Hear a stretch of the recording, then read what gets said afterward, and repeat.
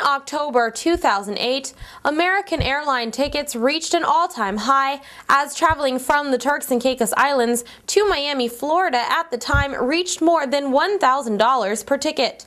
News 4 interviewed a travel agent with Marco Travel, Chloe Zimmerman, who felt that these ticket prices were out of control.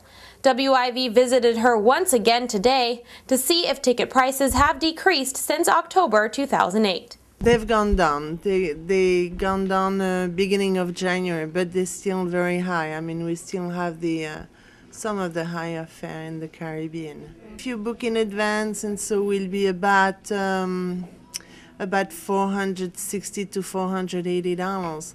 But it's a condition now difficult because you have to stay minimum 3 days. Now, if you go for just overnight or so, can go all the way to $900 in economy. So it's still very high.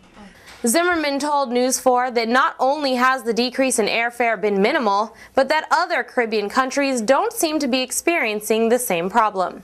I say it's high because compared to other Caribbean islands where American Airlines flies, the prices are higher. So we pay more here than other islands which are further down south, like Barbados and so.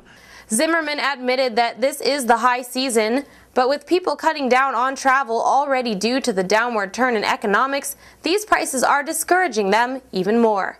They're pretty upset. Yeah, well, they're pretty upset. They know the price. I mean, you know, people traveling those days are very well informed, and they know what they're doing. They know how they travel. They know their price, and so. And people are really upset with the fact that the prices are really high due to monopoly situation, maybe. Zimmerman told News 4 that she has been seeing less people buying tickets, and from what they tell her, in these hard economic times, these prices just aren't affordable.